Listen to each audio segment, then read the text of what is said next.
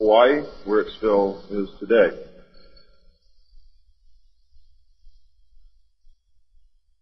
Some of the information is based upon research derived from the information that I saw.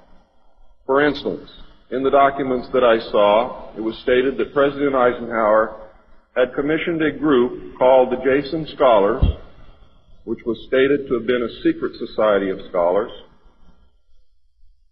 to research the deception, lies, facts, truth, and get at the root and the real truth of the alien question.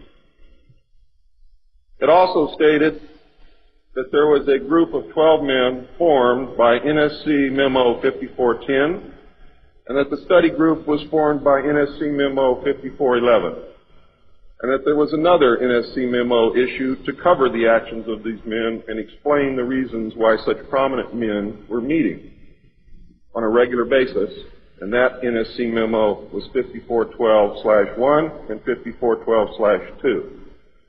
5412/1 was implemented in March of 1955, 5412/2 in November of 1955. Anyone who knows how correspondence, executive orders, and executive memos are written knows that you do not write a memo 5412 in March and then in November tack a second part onto it. The memo was originally really written in 1954. I'm going to go through the whole history. I'm going to have to leave a few things out simply because it's going to be impossible to cover everything in the hour and a half that I have. Before I begin, I would like to read two quotes to you. The first is attributed to Mr. Alistair Cook, who said, quote, "I'll be astounded if this planet is still going 50 years from now. I don't think we will reach 2000. It would be miraculous," unquote. Winston Churchill said, and I quote, "We seem to be moving, drifting, steadily against our will, against the will of every race and every people and every class, towards some hideous catastrophe. Everyone wishes to stop it, but they do not know how." What do you think he was referring to? Ronald Reagan stated on October 18, 1983, in a meeting with Thomas Dine, who is the executive director of the American Israel Public Affairs Committee. And I quote Ronald Reagan, "You know, I turn back to your ancient prophets in the Old Testament and the signs foretelling Armageddon. And I find myself wondering if we're the generation that is going to see that come about. I don't know if you've noted any of those prophecies lately, but believe me, they certainly describe the times we're going through." Now, ladies and gentlemen, during this talk that I'm going to give you, I'm going to explain to you the history of this phenomenon, who the secret government really is, and I will name them by name, beginning group, the study group. I will tell you who they are today. I'm going to tell you what this is all about. I'm going to tell you who's selling drugs to your children. And I'm going to tell you why the United States government is afraid for you to find out what the truth is regarding UFOs.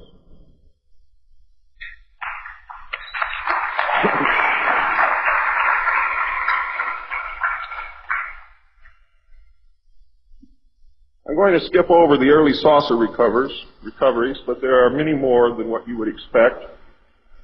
The early saucers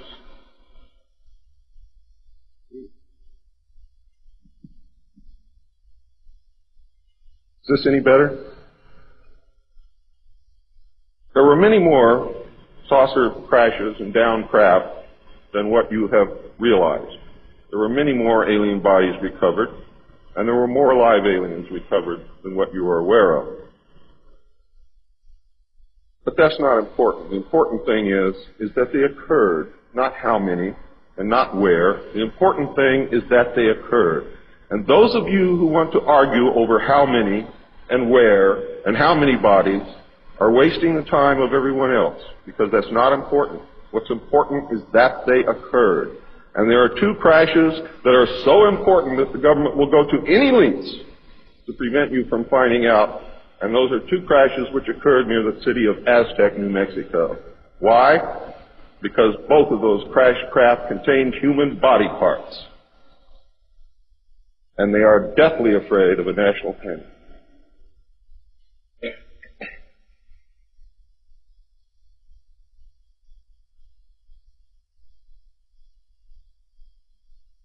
Because of this, there was a very, very tight security blanket screwed down tight over all of the alien question. The downed craft, the fact that they were here, the technology that we were recovering. Some craft, strangely enough, were not damaged at all. But we could not recognize anything that we had previously known as mechanical, electrical, hydraulic, or any other thing that we knew of, except eventually we discovered that the craft contained a small reactor approximately the size of a large football or a small basketball, which was said to be a clean reactor, and the craft, this particular craft, used or seemed to use water as fuel. Now, how that all works, I don't know. I am not a nuclear physicist. Thank God. A special group of America's top scientists were organized under the name Project Sign in December of 1947 to study the phenomena. There was no such thing at that time as MJ-12. The whole nasty business was contained within the shroud of secrecy. Project Sign evolved into Project Grudge in December of 1948. A very low-level collection and disinformation project named Blue Book was formed under Grudge. 16 volumes were to come out of Grudge, including the controversial Grudge 13, which I and Bill English saw, read, and revealed to the public. Blue teams were put together to recover the crashed discs and dead or alive aliens. The blue teams were later to evolve into alpha teams under Project Pounce and Project Pluto. During these early years, the United States Air Force and the Central Intelligence Agency exercised complete control over the alien secret. The Air Force was later to be dropped because it was a young service and had no political power and could not overcome the power of the Army and the Navy. In fact, the CIA was formed by presidential executive order, first as the Central Intelligence Group for the express purpose of dealing with the alien presence. Later, the National Security Act was passed, establishing it as the Central Intelligence Agency.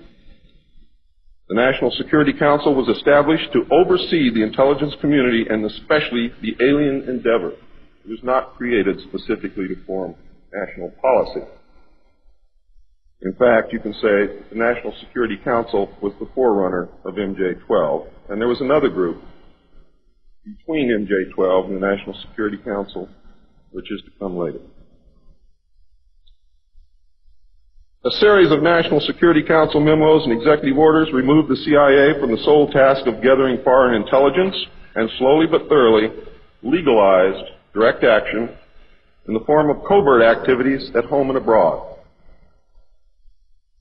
On December 9, 1947, Truman approved issuance of NSC-4, entitled Coordination of Foreign Intelligence Information Measures, at the urging of Secretaries Marshall, Forrestal, Patterson, and the Director of the State Department's Policy Planning Staff, Kennan, who, by the way, were all members of the Council on Foreign Relations.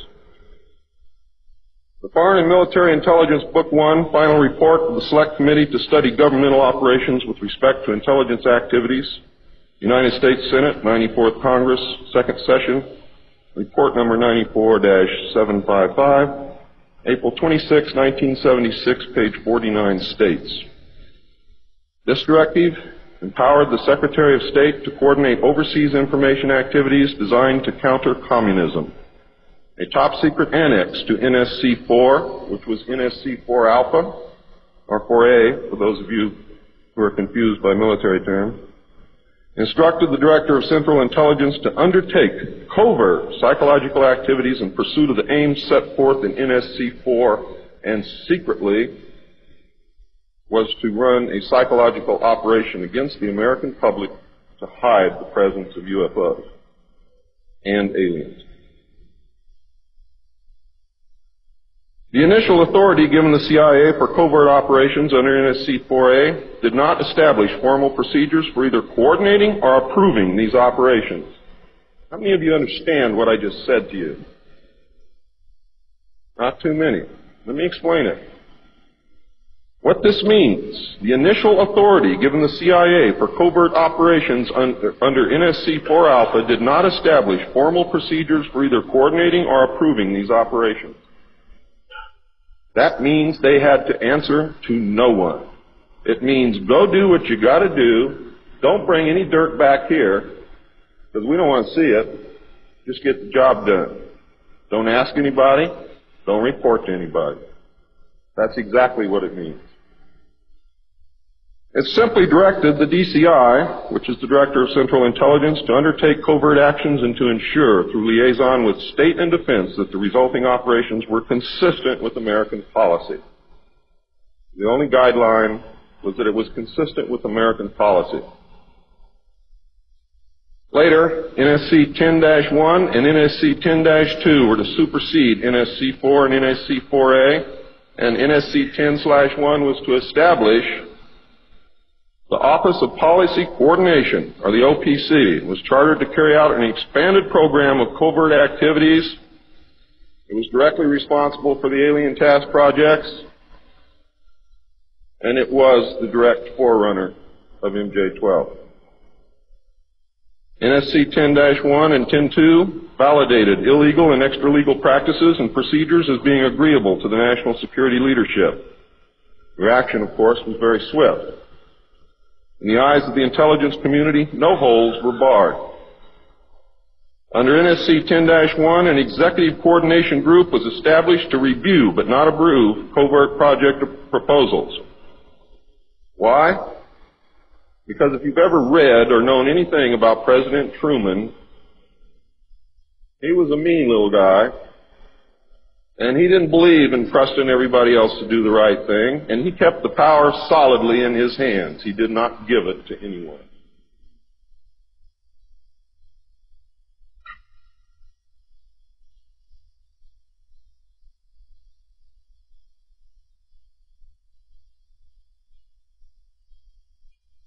The ECG was secretly tasked to coordinate the alien projects. NSC 10-1 and 2 were interpreted to mean that no one at the top wanted to know about anything until it was over and successful. These actions established a buffer between the President and the information, and it's important that you understand this because it's important later. It was intended that this buffer serve as a means for the President to deny knowledge if leaks divulge the true state of affairs. That is to prevent the collapse of the government. If the President can stand up and say, I didn't know about it, the government can survive. If the President cannot say that, then you have a very, very dangerous situation indeed. The buffer was used in later years for the purpose of effectively isolating succeeding presidents from any knowledge of the alien presence other than what the secret government and the intelligence community wanted them to know. NSC 10-2 established a study panel which met secretly and was made up of the scientific minds of the day and may very well have included some of those names which are on the fraudulent document known as Majestic 12 of the Eisenhower briefing document, which is in reality a contingency plan to lead you right through the Rose Garden.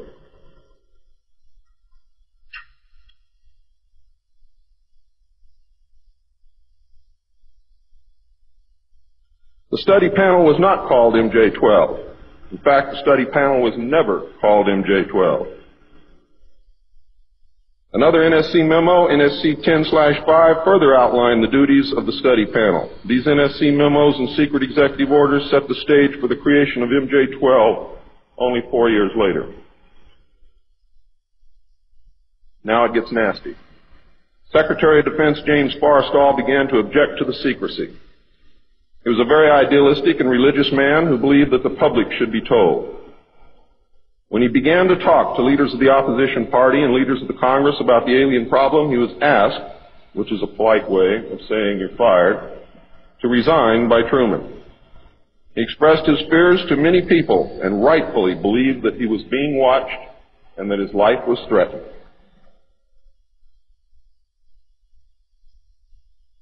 This was interpreted by those who were ignorant of the facts as paranoia, because most people had no knowledge of what was really going on.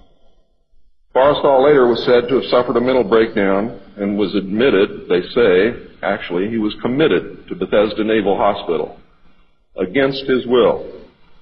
In fact, it was feared that Forrestal would begin to talk again and he had to be isolated, discredited, and shut up.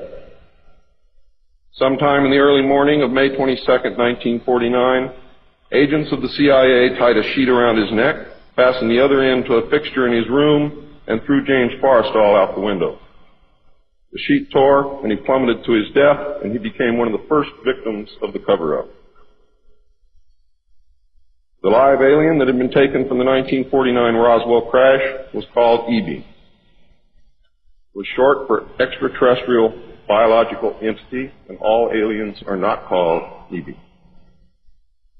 EB had a tendency to lie, and for over a year would give only the desired answers to questions asked. Those questions which would have resulted in an undesirable answer went unanswered. At some point during the second year of captivity, he began to open up, and the information derived from EB was startling, to say the least. And this compilation of his revelations became the foundation of what would later be finished, called the Yellow Book. Photographs were taken of EB, which among others, I and Bill English were to view years later in Grudge 13. Why do they keep the aliens in a Faraday-shielded environment? Because they have a tendency to disappear right through walls. And if you can prevent the transmission of electromagnetic energy, you can stop them from doing it.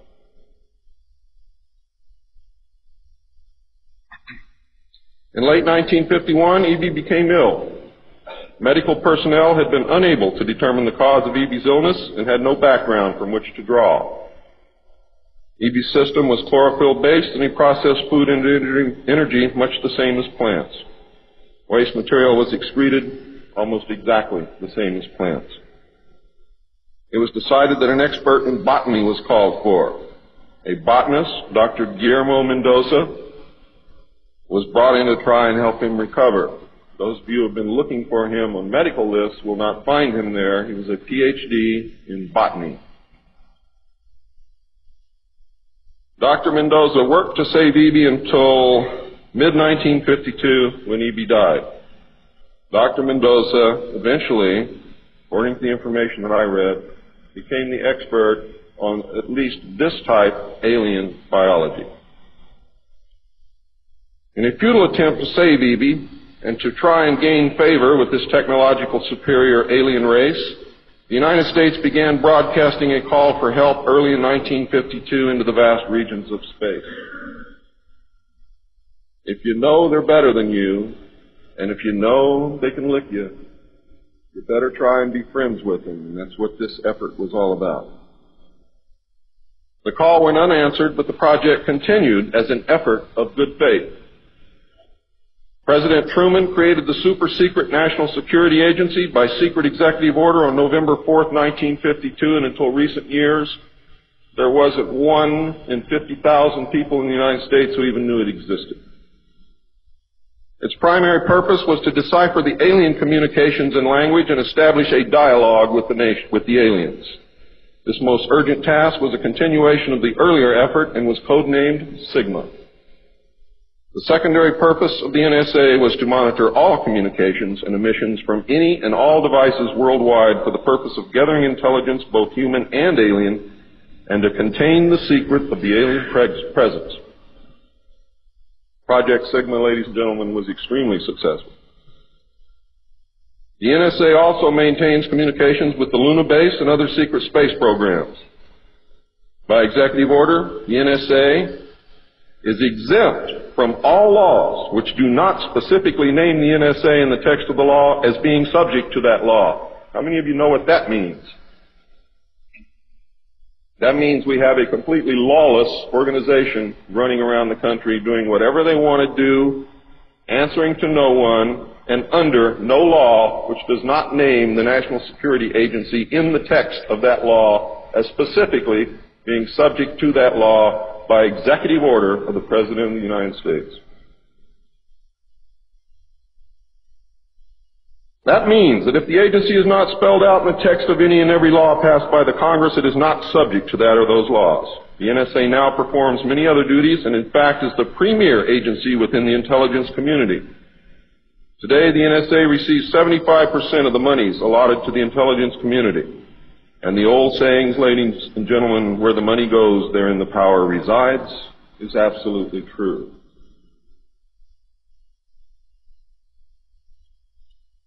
The DCI today is mainly a figurehead. He is in charge of the CIA. The CIA does have many functions which are useful to this country and some which are deadly to it. The DCI, of course, is in charge of that agency. But he is not, as everyone thinks, the head of the intelligence community. That position really and truthfully lies with the director of the National Security Agency. The primary task of the NSA is still alien communications, but now includes other alien projects as well. President Truman had been keeping our allies, including the Soviet Union, informed of the developing alien problem since the Roswell recovery. This had been done in case the aliens turned out to be a threat to the human race and thus the world. Plans were formulated to defend the Earth in case of invasion. These were international plans, which included most of the countries of the world. Great difficulty, however, was encountered in maintaining international secrecy. It was decided that an outside group was necessary to coordinate and control international efforts in order to hide the secret from the normal scrutiny of governments by the press. The result was the formation of a secret society which became known as the Bilderbergers. The headquarters of this group is in Geneva, Switzerland. The Bilderbergers evolved into a secret world government that now controls everything. The United Nations was then, and is now, an international joke.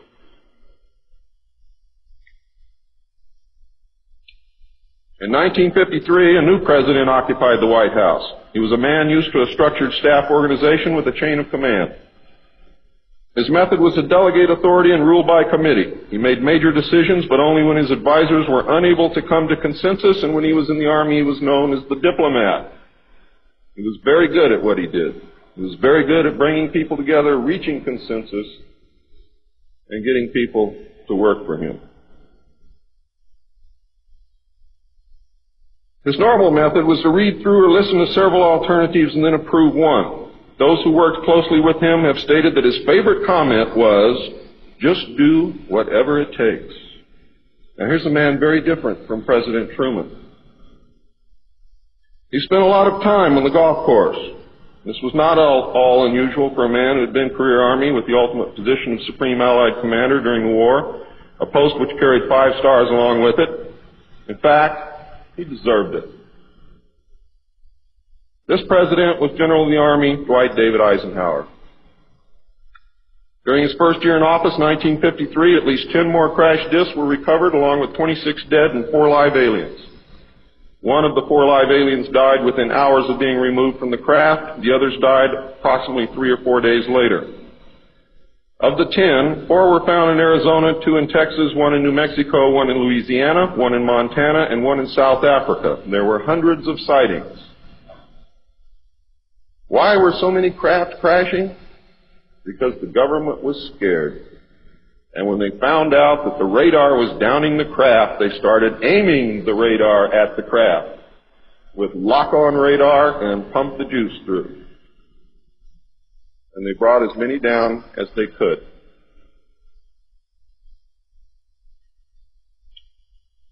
Eisenhower knew that he had to wrestle and beat the alien problem. He knew that he could not do it by revealing the secret to the Congress because, in fact, isn't that the same as telling the public? Early in 1953, the new president turned to his friend and fellow member of the Council on Foreign Relations, Nelson Rockefeller, for help with the alien problem. Eisenhower and Rockefeller began planning the secret structure of alien task supervision, which was to become a reality within 1 year. The idea for MJ-12 was thus born. It was Nelson's uncle Winthrop Aldrich who had been crucial in convincing Eisenhower to even run for president. The whole Rockefeller family, and with them the Rockefeller Empire, had solidly backed Eisenhower. Asking Rockefeller for help with the alien problem was to be the biggest mistake Eisenhower ever made for the future of the United States and most probably all of humanity, as you will soon see. What he literally did with this act, ladies and gentlemen, is abdicate the presidency to a secret group. Within 1 week of Eisenhower's election, he had appointed Nelson Rockefeller chairman of a presidential advisory committee on government organization. Rockefeller was responsible for planning the reorganization of the government. New Deal programs went into one single cabinet position called the Department of Health, Education, and Welfare. When the Congress approved the new cabinet position in April of 1953, Nelson was named to the post of Undersecretary to Ovida Cult Hobby. In 1953, also, astronomers discovered large objects in space which were moving toward the Earth, and it was first believed that they were asteroids. However, if you know much about astronomy, you know that you can predict or project backward orbital paths of bodies in space and determine where they come from, what they're doing, where they're going, and what their orbital path really is. Well, this failed to pan out, and the evidence proved that the objects could only be spaceships intelligently guided. Project Sigma intercepted alien communications, and when the objects reached the Earth, they took up a very high orbit around the equator. There were several huge ships, and their actual intent was unknown. Project Sigma and a new Project Plato, through radio communications using the computer binary language, which the aliens understand very well, they're very mathematical minded, was able to arrange a landing that eventually resulted in face-to-face contact with alien beings from another planet. Project Plato was tasked with establishing diplomatic relations with this race of space aliens. But in the meantime, something else happened. In the meantime, a race of human-looking aliens contacted the United States government. Where this happened, I do not know. I wish that I did.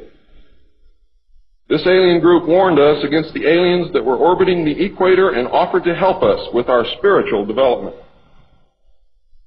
They demanded that we dismantle and destroy our nuclear weapons as the major condition.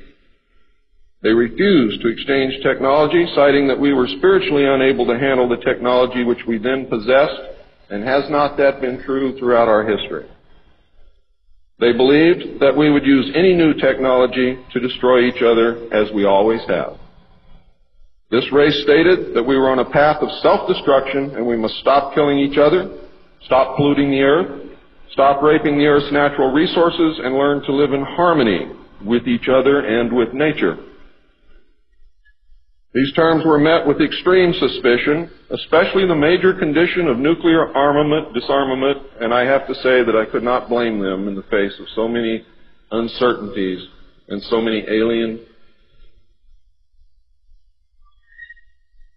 surprises staring them directly in the face. It was believed that meeting that condition would leave us helpless in the face of an obvious alien threat.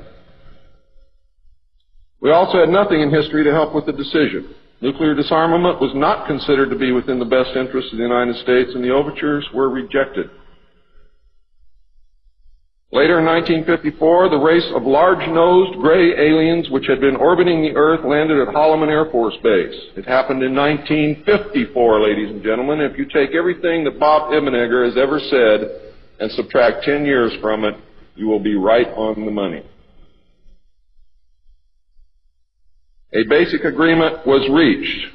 An alien named Krill was left as a pledge that they would return and formalize the agreement. In fact, he was a hostage. This race identified themselves as originating from a planet around a red star in the constellation of Orion, which we call Betelgeuse. I believe that that's a lie. They lie a lot, and they deceive a lot.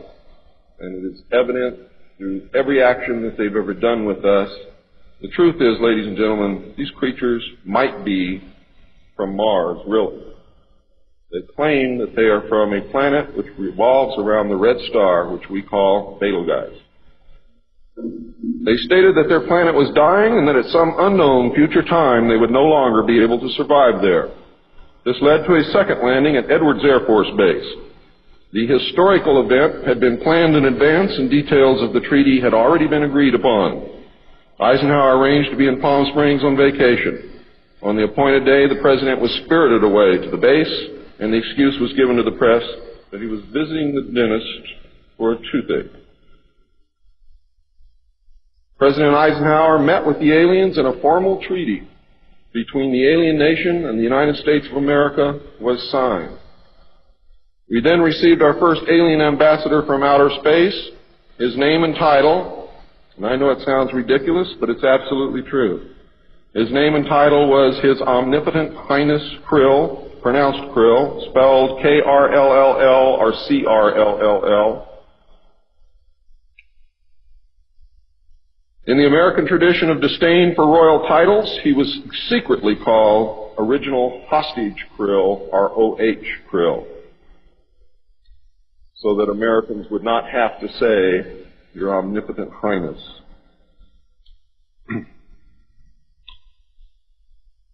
You should know that the alien flag is known as the trilateral insignia. It looks like a teepee with two circles on either side of the V and one pole running straight down the middle. It is displayed on their craft and worn on their chest on their uniforms. Both of these landings in the second meeting were filmed, and the film exists today. Where it exists, I do not know, but I do know that it exists. The treaty stated, the aliens would not interfere in our affairs and we would not interfere in theirs. We were particularly interested that they do not interfere with anything that would affect our future, which has been violated. We would keep their presence on Earth a secret. They would furnish us with advanced technology and would help us in our technological development. They would not make any treaty with any other Earth nation. They could abduct humans on a limited and periodic basis for the purpose of medical examination and monitoring of our development, with the stipulation that the humans would not be harmed, would be returned to their point of abduction, that the humans would have no memory of the event, and that the alien nation would furnish MJ-12 with a list of all human contacts and abductees on a regularly scheduled basis. And this is not being done. It was agreed that each nation would receive the ambassador of the other for as long as the treaty remained in force. It was further agreed that the alien nation and the United States would exchange 16 personnel each to the other with the purpose of learning each of the other. The alien guests would remain on Earth, and the human guests would travel to the alien point of origin for a specified period of time, then return, at which point a reverse exchange would be made. I have no knowledge whatsoever of what happened to those original 16 humans who left the Earth with the aliens. It was also agreed that bases would be constructed underground for the use of the alien nation, and that two bases would be constructed for the joint use of the alien nation and the United States government. The base at Dulce is one. The base at S4 in the area known as Area 51 or Dreamland is the second. Exchange of technology would take place in the jointly occupied bases. These alien bases would be constructed under Indian reservations in the four corners of Utah, Colorado, New Mexico, and Arizona, and one would be constructed in Nevada in the area known as S4, located approximately 7 miles south of the western border of Area 51, otherwise known as Dreamland. All alien areas are under complete control of the Naval Department, and all personnel who work in these complexes receive their checks from the Navy. Construction of the bases began immediately, but progress was slow until large amounts of money were made available in 1957, and in the meantime work continued on the Yellow Book with the information derived from the guests.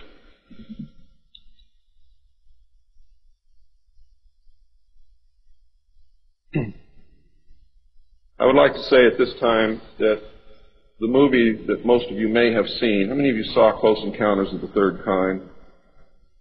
That movie was absolutely true. Those events did take place.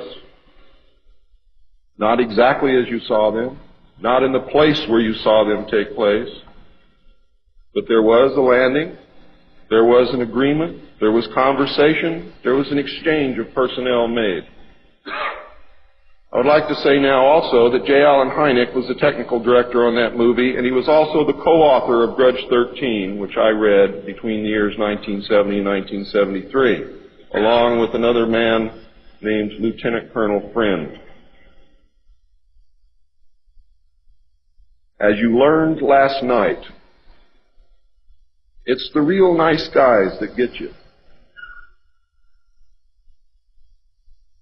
Right, Phil?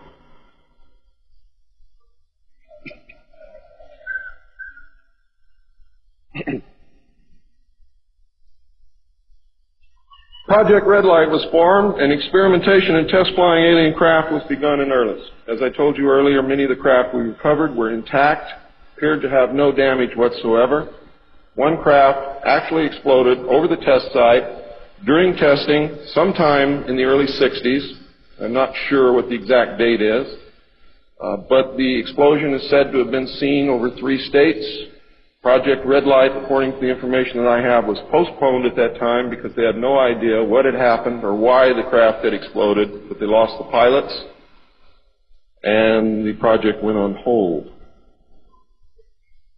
A super top-secret facility was built at Groom Lake in Nevada in the midst of the weapons test range. It was codenamed Dreamland. Until this area was built, testing was done at the Tonopah test range, and that's why some of you have conflicting information. The installation was placed under the Department of the Navy, and clearance of all personnel required a Q clearance as well as executive, which means presidential or majestic approval.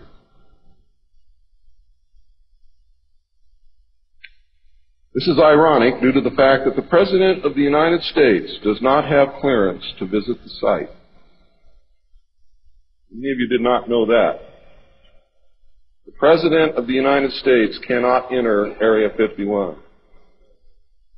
There are very many other areas which he cannot enter also. The alien base and exchange of technology actually took place in an area known as S4. Area S4 was codenamed the Dark Side of the Moon. The Army was tasked to form a super-secret organization to furnish security for all alien task projects. This organization became the National Reconnaissance Organization based at Fort Carson, Colorado. The specific teams trained to secure the projects were called Delta.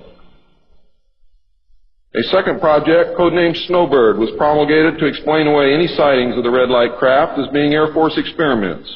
The Snowbird craft were manufactured using conventional technology and were flown for the press on several occasions, and those of you who are my age or older will remember, as children or young adults, going to the movie and seeing in the Movietone newsreel the Avro car and other strange-looking saucer craft that were developed by the United States and the Canadian Armed Forces as a part of Project Snowbird.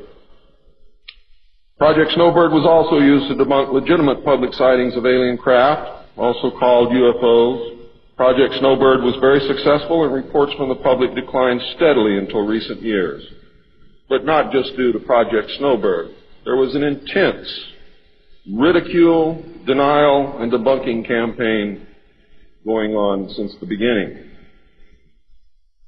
People stopped reporting what they saw. A multi-million-dollar secret fund was organized and kept by the military office of the White House. This fund was used to build over 75 deep underground facilities. Presidents who asked were told the fund was used to build deep underground shelters for the president in case of war. Only a few were built for the president. Millions of dollars were funneled through this office to MJ-12 and then out to the contractors, and was used to build top-secret alien bases as well as top-secret dumb or deep underground military bases. I think dumb is very appropriate. And the facilities promulgated by Alternative 2 throughout the nation. President Johnson used this fund to build a movie theater and pave the road on his ranch, and I believe he also used it to fix his shower. He had no idea of its true purpose, but he felt that because it was military money, it was his money. The secret White House underground construction fund was set up in 1957 by President Eisenhower. And you can forget Truman because Eisenhower has done everything that's been done to us, not intentionally, not to hurt us, in the beginning to protect us. The funding was obtained from Congress under the guise of construction and maintenance of secret sites where the President could be taken in case of military attacks, called presidential emergency sites. The sites are literally holes in the ground deep enough to withstand a nuclear blast and are outfitted with state-of-the-art communications equipment. To date, there are more than 75 sites spread around the country that I can account for, which were built using money from this fund. The Atomic Energy Commission has built at least an additional 22 underground sites, again, that I can account for. The location and everything to do with these sites were and are considered and treated as top secret. The money was and is in control of the military office of the White House and was and is laundered through a circuitous web that even the most knowledgeable spy or accountant cannot follow. As of 1980, only a few at the beginning and end of this web knew what the money was for. At the beginning were Representative George Mahon of Texas, the chairman of the House Appropriations Committee and of its Defense Subcommittee, and Representative Robert Sykes of Florida, chairman of the House Appropriations Military Construction Subcommittee. Today, it was rumored that House Speaker Jim Wright controlled the money in Congress and that a power struggle was underway to remove him. We all know what happened there, but I could not substantiate by any source the fact that he was in charge of the money. It is a rumor. At the end of the line were the President, MJ-12, the Director of the Military Office, and a commander at the Washington Navy Shipyard. The money was authorized by the Appropriations Committee, who allocated it to the Department of Defense as a top secret item in the Army construction program. The Army, however, ladies and gentlemen, could not spend it, and, in fact, did not even know what it was for. Authorization to spend the money was in reality given to the Navy. You'll find out why the Navy has control of all this a little bit later. It will become clear to you. The money was channeled to the Chesapeake Division of the Navy Engineers, who did not know what it was for either. Not even the commanding officer, who was an admiral, knew what the fund was to be used for. Only one man, a Navy commander, who was assigned to the Chesapeake Division, but in reality was responsible only to the military office of the White House, knew of the actual purpose, amount, and ultimate destination of the top secret fund. The total secrecy surrounding the fund that meant that almost every trace of it could be made to disappear by the very few people who controlled it. There has never been, and most probably never will, be an audit of this secret money. Large amounts of this money were transferred from the top secret fund to a location at Palm Beach, Florida that belongs to the Coast Guard called Peanut Island. The island is adjacent to property which was owned by Joseph Kennedy. The money was said to have been used for landscaping and general beautification. The money did not begin to be transferred to Peanut Island until shortly after Kennedy's assassination. Some time ago, a TV news special on the Kennedy assassination told of a Coast Guard officer transferring money in a briefcase to a Kennedy employee across this property line. It was on television. Could this have been a secret payment to the Kennedy family for the loss of their son, John F. Kennedy? I think it was, but I can't prove it. The payments continued through the year 1967 and then stopped. The total amount transferred is unknown and the actual use of the money is unknown. Meanwhile, back at the ranch, Nelson Rockefeller changed positions again. He had been in sort of a holding position until the time was right, and now the time was right. This time he was to take C.D. Jackson's old position, which had been called the Special Assistant for Psychological Strategy. With Nelson's appointment, the name was changed to the Special Assistant for Cold War Strategy. This position would evolve over the years into the same position Henry Kissinger was ultimately to hold under President Nixon. Officially, he was to give advice and assistance in the development of increased understanding and cooperation among all peoples. Sounds very nice and innocent, doesn't it? The official description, of course, was a smokescreen. For secretly, he was the presidential coordinator for the intelligence community. In his new post, Rockefeller reported directly and only to the President. He attended meetings of the Cabinet, the Council on Foreign Economic Policy, and the National Security Council, which was the highest policy-making body in the government. Nelson Rockefeller was also given a second important job as the head of the secret unit called the Planning Coordination Group, which was formed under NSC 5412/1 in March of 1955. However, the memo was written in 1954 at the same time that NSC 5410 and NSC 5411 were written. It was not used until it was needed. The group consisted of different ad hoc members depending upon the subject on the agenda. The basic members were Rockefeller, a representative of the Department of Defense, a representative of the Department of State, and the Director of Central Intelligence. It was soon called the 5412 Committee or the Special Group. NSC 5412/1 established the rule, for the first time, established the rule that covert operations were subject to approval by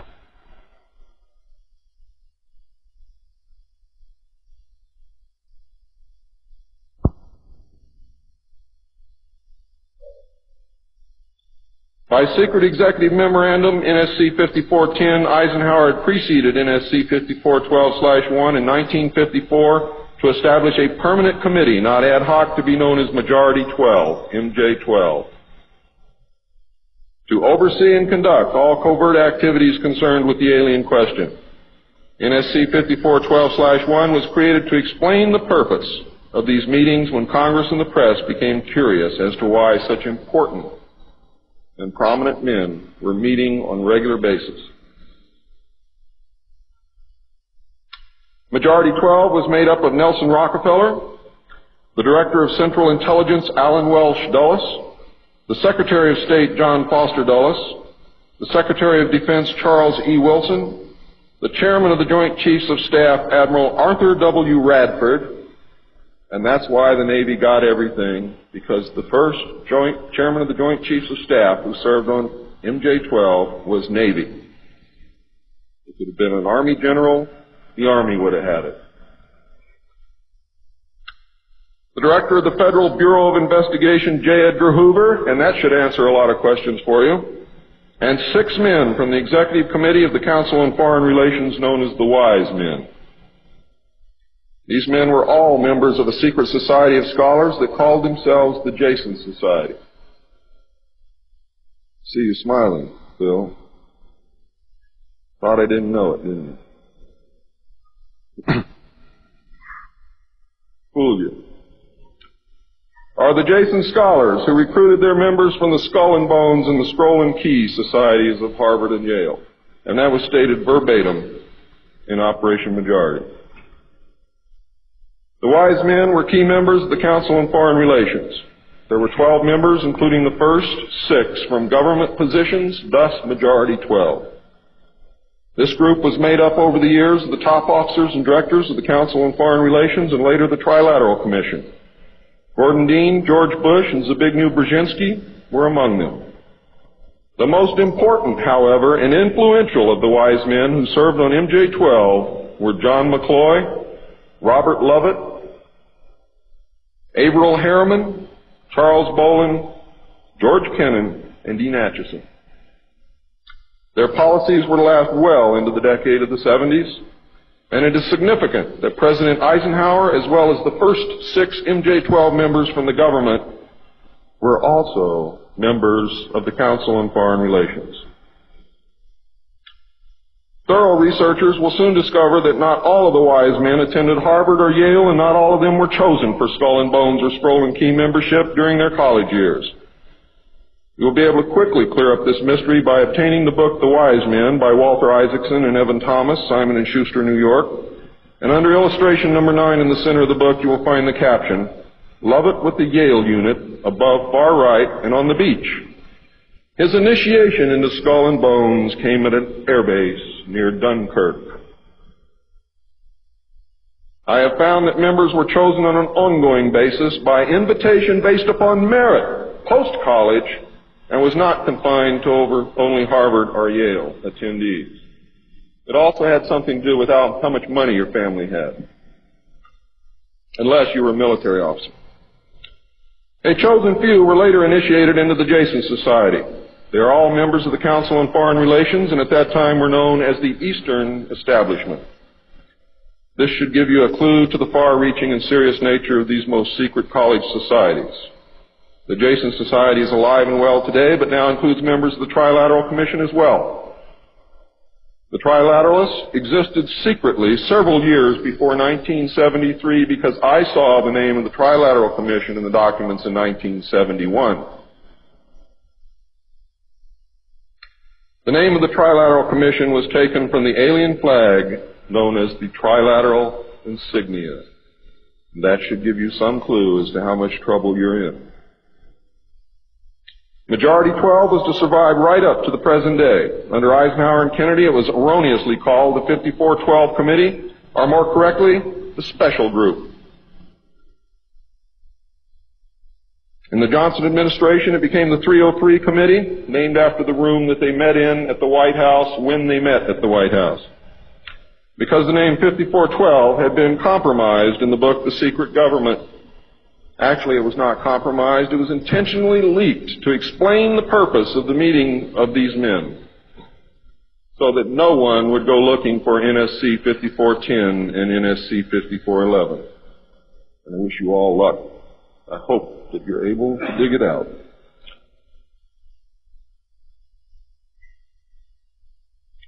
Actually, NSC 5412/1 was leaked to the author to hide the existence of NSC 5410. Under Nixon, Ford, and Carter, it was called the 40 Committee, and under Reagan, it became the PI 40 Committee. But over all those years, only the name changed. The positions remained the same. By 1955, it became obvious that the aliens had deceived Eisenhower and had broken the treaty. Mutilated humans, yes, mutilated humans, were being found along with mutilated animals, and yes, mutilated animals, and those of you who doubt that this is taking place should leave your job, should leave your home, should do whatever you have to do, and go look for yourself, because it's important that you know it and that you believe it.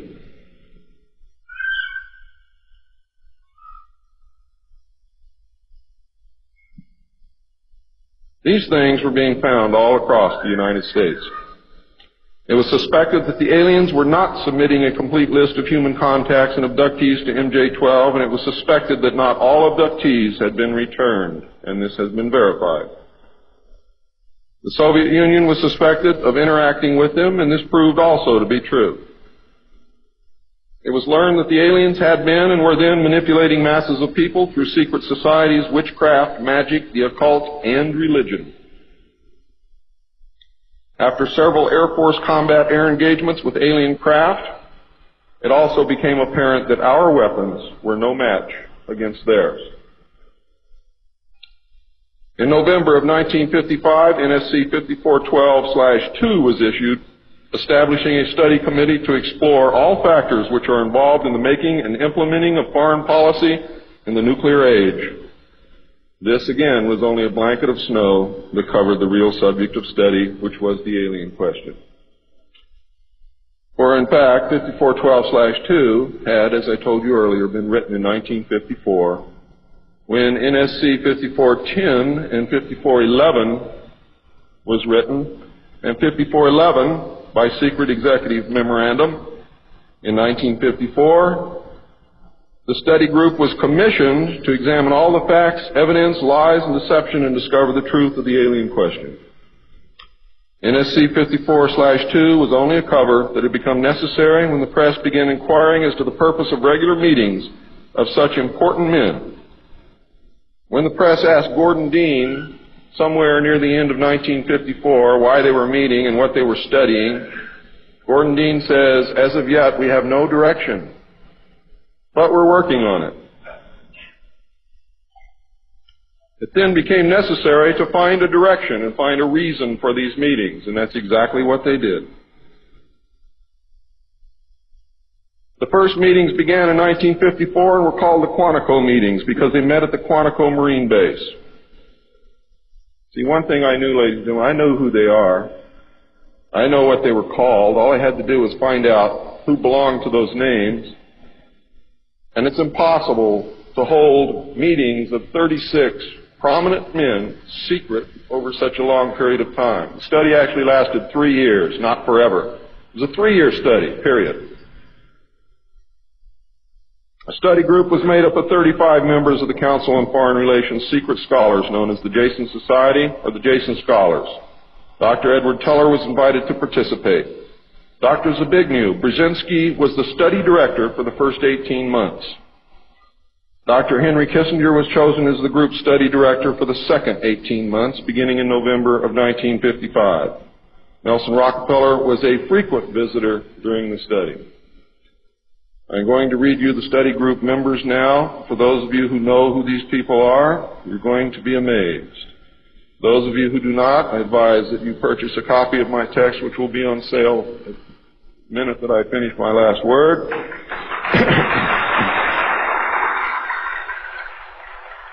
And research everything that I'm telling you, and your own research will tell you that I am telling you the truth, and I don't have to do that. You see, I'm a witness. I'm not a ufologist, and I'm not by profession a researcher. I'm doing this because I want the Constitution put back where it belongs.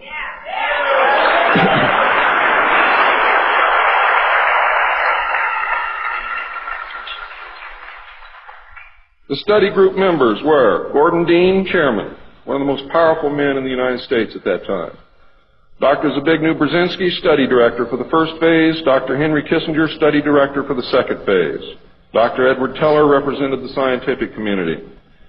Major General Richard C. Lindsay, Hanson W. Baldwin, Lloyd B. Berkner, Frank C. Nash, Paul H. Nitze, Charles P. Noyes, Frank Pace Jr., James A. Perkins, Don K. Price, David Rockefeller, Oscar M. Rubhausen, Lieutenant General James M. Gavin, Carl P. Haskins, James T. Hill Jr., Joseph E. Johnson, Mervyn J. Kelly, Frank Altschul, Hamilton Fish Armstrong, Major General James McCormick Jr., Robert R. Bowie, McGeorge Bundy, William A. M. Burden, John C. Campbell, Thomas K. Findletter, George S. Franklin Jr., I. Rabbi, Roswell L. Gilpatrick, N. E. Hallaby, General Walter Bedell Smith, called Beadle, Henry DeWolf Smythe, Shields Warren, Carol L. Wilson, and Arnold Wolfers. Now, these aren't bad guys. They were a study group. And the first MJ-12 was not made up of bad guys. They were made up of concerned Americans. What happened later became bad. The yanking of power away from the president, the formation of a secret government, the sale of drugs to the American people, etc., etc., etc. And I'm going to cover most of those things before I'm finished. It's about time. The second phase meetings were also held at the Marine base at Quantico, Virginia, and the group became known as Quantico 2. Nelson Rockefeller built a retreat somewhere in Maryland which could only be reached by air for MJ-12 and the study committee so that they could meet away from public scrutiny. He donated the land, he built the facilities. Say hello for me, Phil.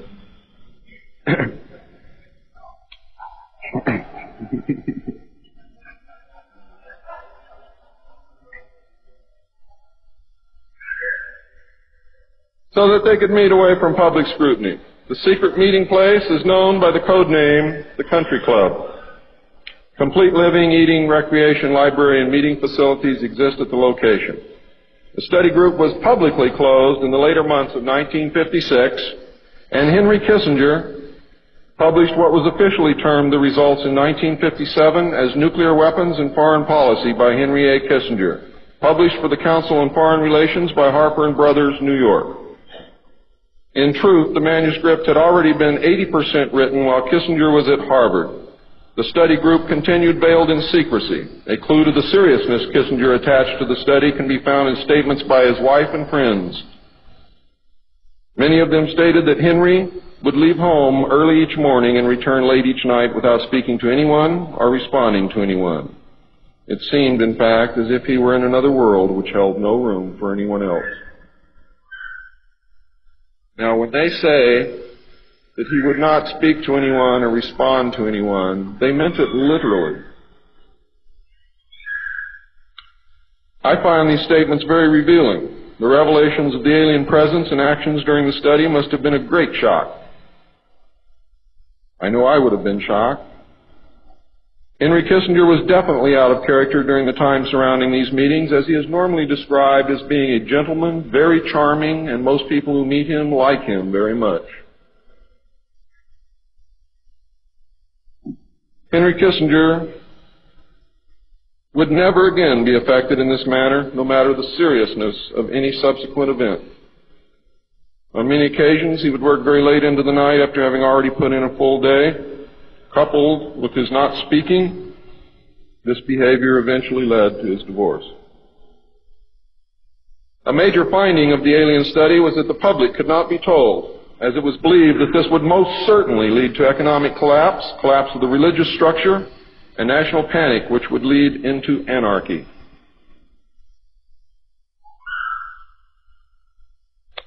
Secrecy thus continued. An offshoot of this finding was that if the public could not be told, then the Congress could not be told. Thus, funding for the projects and research would have to come from outside the government. There are some things beginning to fall into place. Without aliens, you cannot make sense of anything else that's been happening for the 44 years. You put the aliens in the middle of this stuff and you've got all the answers, every one of them.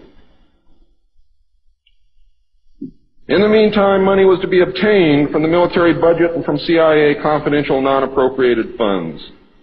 Another major finding was the aliens were using humans and animals for a source of glandular secretions, enzymes, hormonal secretions, blood, and in horrible genetic experiments. The aliens explained these actions as necessary to their survival. What I'm going to tell you now is very sad if it's true, because I am unable to weed through the lies and deception and really find the truth. All I know is what they told us. They stated that their genetic structure had deteriorated and that they were no longer able to reproduce. They stated that if they were unable to improve their genetic structure, their race would soon cease to exist. We looked upon their explanations with extreme suspicion. Since our weapons were literally useless against the aliens, MJ-12 decided to continue friendly diplomatic relations with them until such time as we were able to develop a technology which would then enable us to challenge them on a military basis. Overtures would have to be made to the Soviet Union and other nations to join forces for the survival of humanity. In the meantime, plans were developed to research and construct two weapon systems using conventional and nuclear technology, which would hopefully bring us to parity. The results of the research were projects Joshua and Excalibur. Joshua was a weapon captured from the Germans, which at that time was capable of shattering 4-inch thick armor plate at a range of 2 miles using low-frequency aimed sound waves. And it was believed that this weapon would be effective against the alien craft and beam weapons. Excalibur was a weapon carried by missiles not to exceed 30,000 feet above ground level, not to deviate from designated target more than 50 meters, that would penetrate 1,000 meters of tufa hard-packed soil such as that found in New Mexico, would carry a 1 megaton warhead, and was intended for use in destroying the aliens in their underground bases. Joshua was developed successfully but never used to my knowledge. Excalibur was not pushed until recent years, and now there is an unprecedented effort to develop this weapon. The people who are working on these weapons tell us that they have never been pushed so hard in their history working on any project than they are being pushed to develop Project Excalibur. Now, what I'm going to read you next may upset some of you, but it's absolutely true. The events at Fatima in the early part of the century were scrutinized. On suspicion that it was alien manipulation, an intelligence operation was put into motion to penetrate the secrecy surrounding the event. The United States utilized its Vatican moles that had been recruited and nurtured during World War II and soon obtained the entire Vatican study, which included the prophecy. And I don't care what you've ever read before, you have not read the true prophecy. This prophecy stated that if man did not turn from evil and place himself at the feet of Christ, the planet would self-destruct and the events described in the book of Revelations would indeed come to pass. It stated that a child would be born who would unite the world with a plan for world peace and a false religion beginning in 1992. By 1995, the people would discern that he was evil and was indeed the Antichrist. World War III would begin in the Middle East in 1995 with an invasion of Israel by a united Arab nation using conventional weapons, which would culminate in a nuclear holocaust in the year 1999. Between 1999 and 2003, most of the life on this planet would suffer horribly and die as a result. The return of Christ would occur in the year 2011. Is this true? I don't know. I know that it was decided by the United States government that this was indeed an alien event, and I believe that this is more deception which is being heaped upon us. So don't go out of here thinking that the world is going to end tomorrow because of this. It might because of something else, and I'm going to talk about that, but not because of this.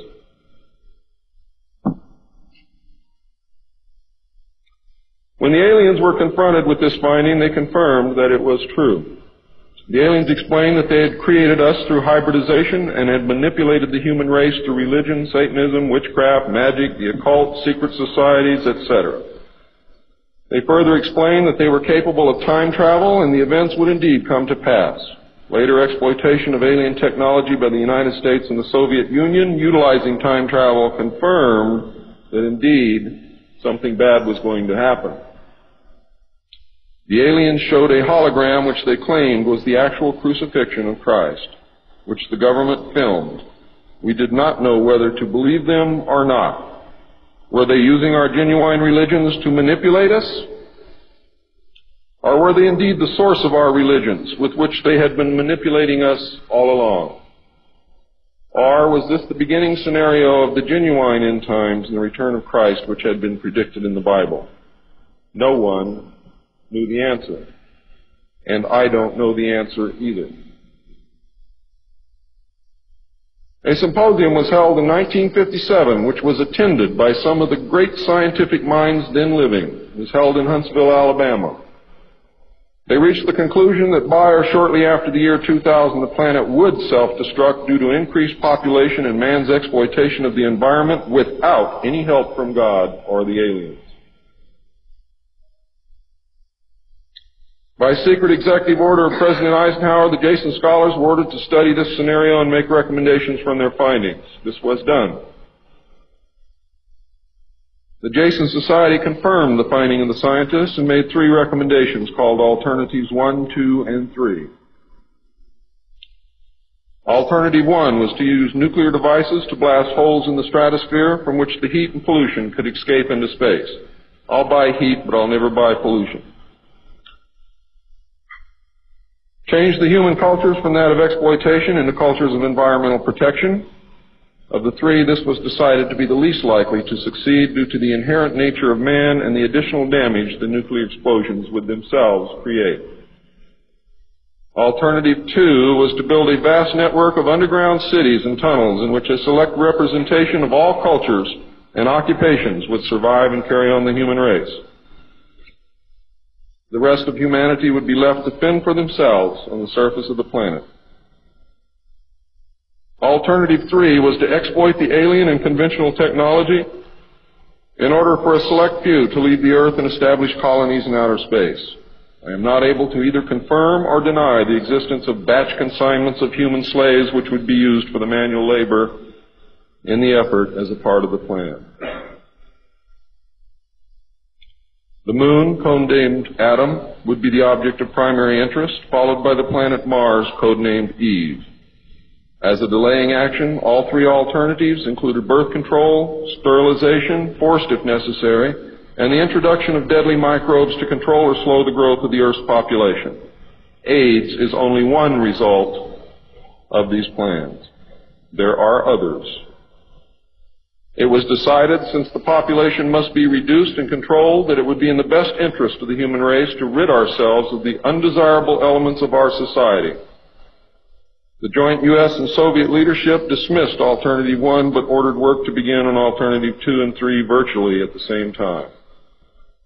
Those of you in the state of Washington who report hearing machinery underground are probably correct. In 1959, the RAND Corporation hosted a deep underground construction symposium. I have a copy of this symposium report, which I'm not supposed to have. Nevertheless, I have it, approximately this thick. In the symposium report, machines are pictured and described which could bore a tunnel 45 feet in diameter at the rate of 5 feet per hour in 1959. Just think what they can do now.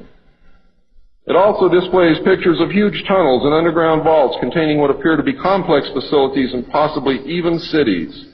It appears that the previous 5 years of all-out underground construction had made very significant progress by that time. The ruling powers decided that one means of funding the Alien Connected and other black projects was to corner the illegal drug market.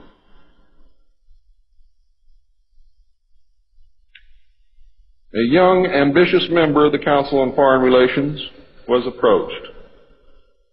His name is George Bush, who at the time was the president and CEO of Zapata Oil based in Texas. Zapata Oil was experimenting with the new technology of offshore drilling. It was correctly thought that the drugs could be shipped from South America to the offshore platforms by fishing boat, where it would then be taken to shore by the normal transportation used for supplies and personnel. By this method, no customs or law enforcement agency would subject the cargo to search. George Bush agreed to help and organize the operation in conjunction with the CIA. The plan worked better than anyone had thought and has since expanded worldwide, and there are now many other methods of bringing the illegal drugs into the country. But it must always be remembered that George Bush began the sale of drugs to our children. Now, if you think I'm crazy, get off your butt and start digging, because you will find out that it's absolutely true. The CIA now controls all the world's illegal drug markets. The official space program was boosted by President Kennedy in his inaugural address when he mandated that the United States put a man on the moon before the end of the decade. Although innocent in its conception, this mandate enabled those in charge to funnel vast amounts of money into black projects and conceal the real space program from the American people. A similar program in the Soviet Union served the same purpose. In fact, a joint alien United States and Soviet Union base already existed on the moon at the very moment Kennedy spoke the words. On May 22, 1962, a space probe landed on Mars and confirmed the existence of an environment which could support life. Not long afterward, the construction of a colony on the planet Mars began in earnest. Today, there is a colony which exists on the planet Mars. It is a United States-Russian alien facility.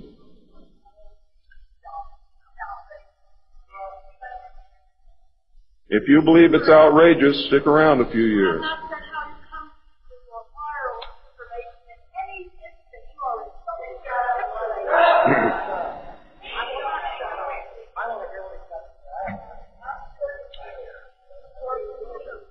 This is very disturbing information, and I don't expect anyone to believe it. I don't expect one of you to believe what I'm telling you. And I knew that when I came here. I'm not one of you. I'm not a ufologist. I'm not a researcher. I have an obligation to inform the public, and once that's done, I've done my job. From then on, it's up to you, not me.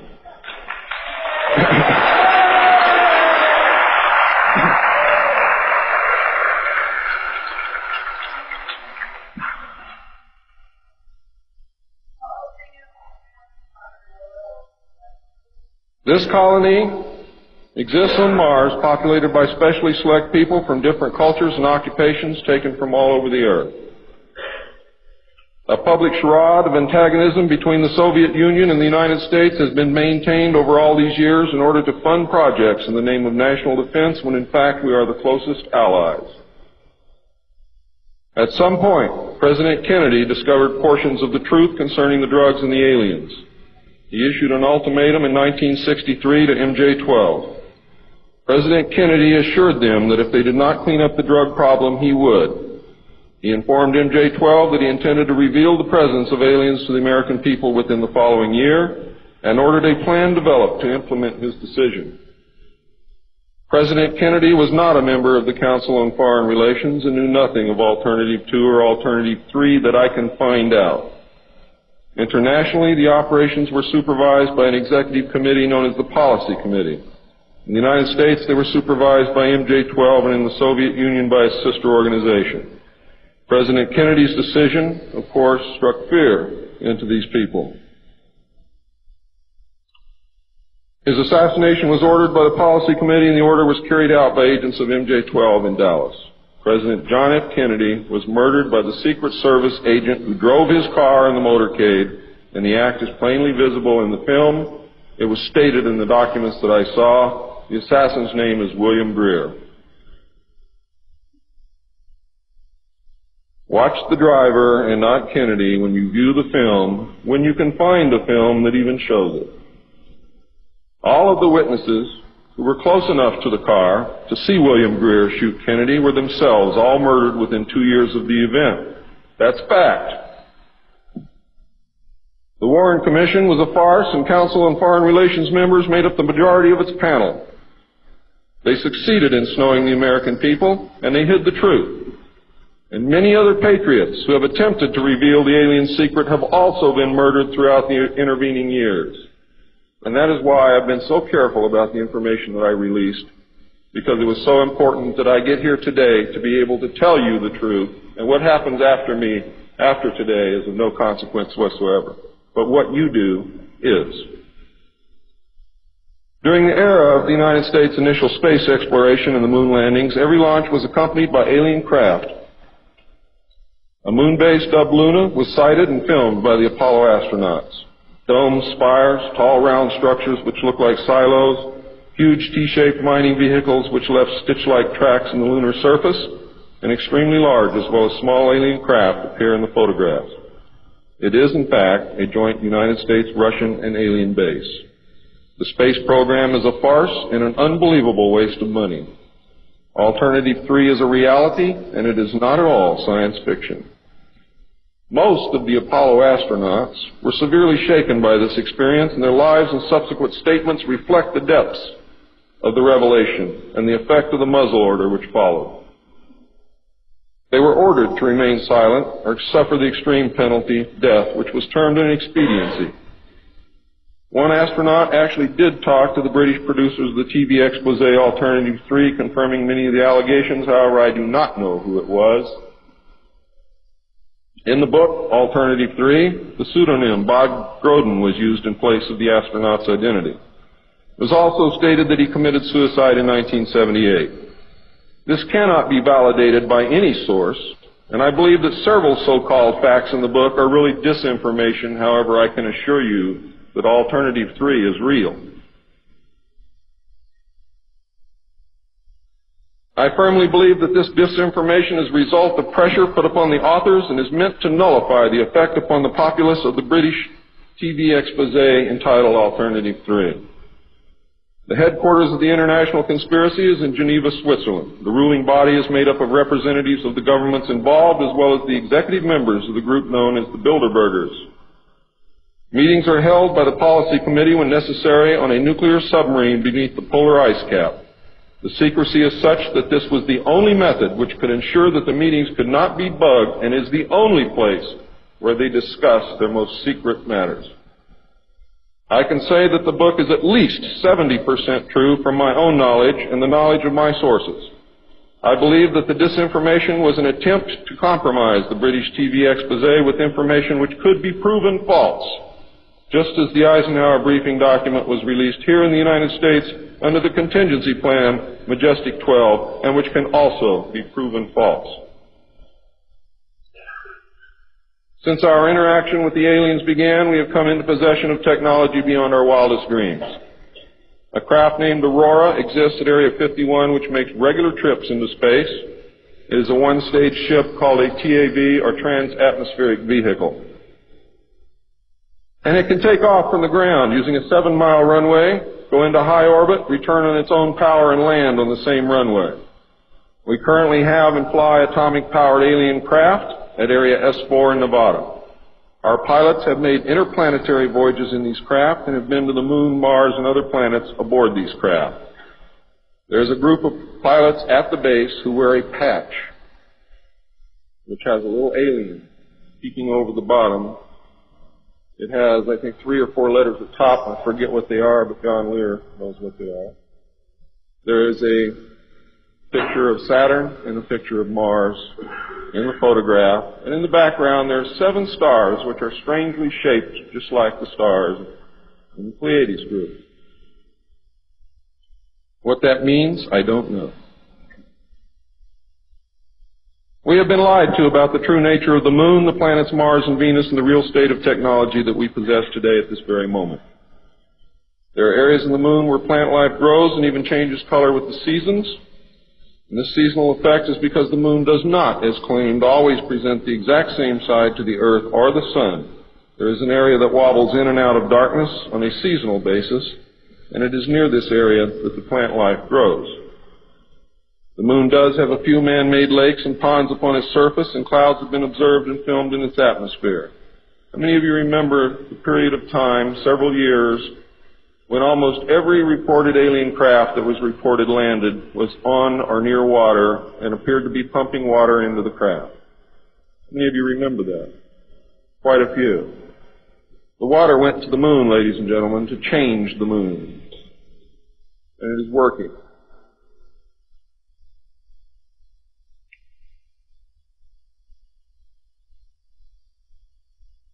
It possesses a gravitational field, and man can walk upon its surface without a spacesuit, breathing from an oxygen bottle after undergoing decompression the same as any deep-sea diver. Ladies and gentlemen, if you can come from 1,200 feet underwater to the surface through decompression, you can go from the surface to 1 atmosphere of vacuum. See, vacuum does not cause a problem for the human body. It's the inert gas that's dissolved in your tissues and in your bones and in the fluids in your body that causes you the problem. If this is decompressed properly, you will have no problem. All you need is a very small amount of oxygen, very small pressure to breathe. You will suffer no harm, except for one thing, that oxygen becomes toxic after breathing it over a long period of time. Therefore, excursions would have to be of a minimal time length. Other than that, there is no reason why you or anyone else cannot walk on the surface of the Moon or in space in a vacuum without a spacesuit. How do I know? I used to be one of the world's experts on deep-sea mixed gas breathing mixtures for divers and on deep saturation diving. When I was the head of the department of the Mixed Gas Deep Saturation Diving Division of the College of Oceaneering. And I can tell you now, it's much easier to decompress to a vacuum and walk on the surface of the Moon than it is to bring a man up from 600 feet.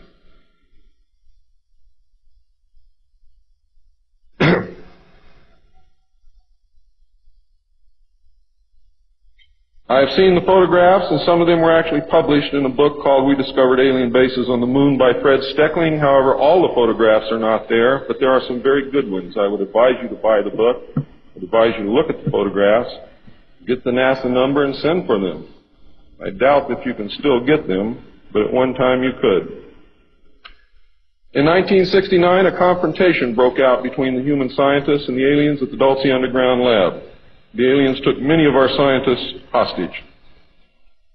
Delta forces were sent in to free them, but were no match against the alien weapon. 66 of our people were killed during this action. As a result, we withdrew from all joint projects for at least 2 years. A reconciliation eventually took place, and once again we began to interact. As far as I know, today we are interacting with the aliens. Now,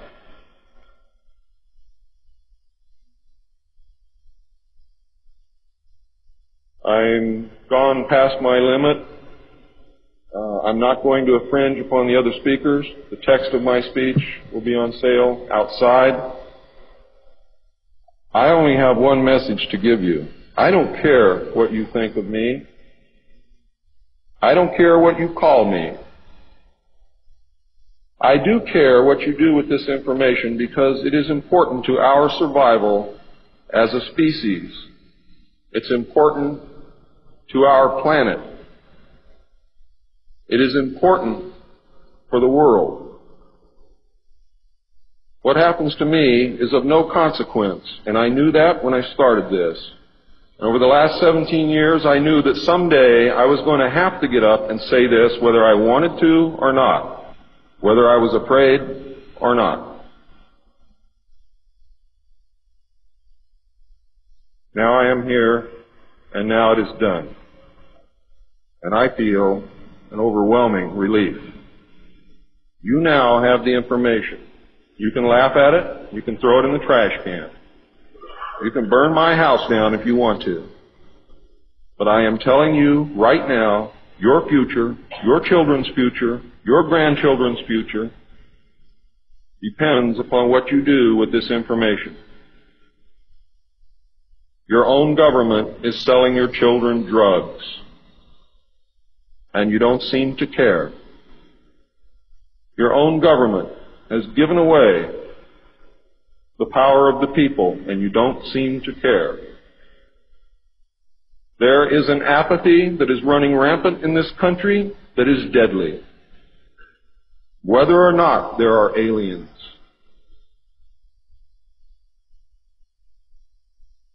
We are truly now, at this moment, a nation of sheep.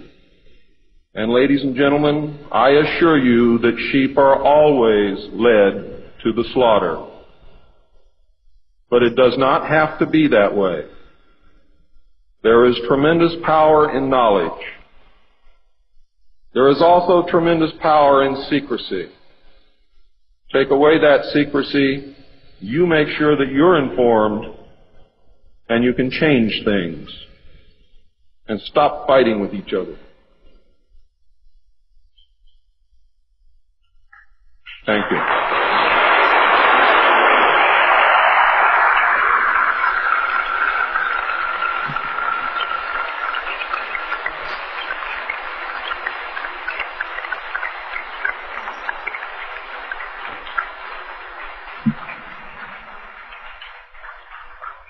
This time, ladies and gentlemen, I think a 5-minute break is in order. What do you think, John? It's been a long time. Please keep it to 5 minutes because we really are very limited on time.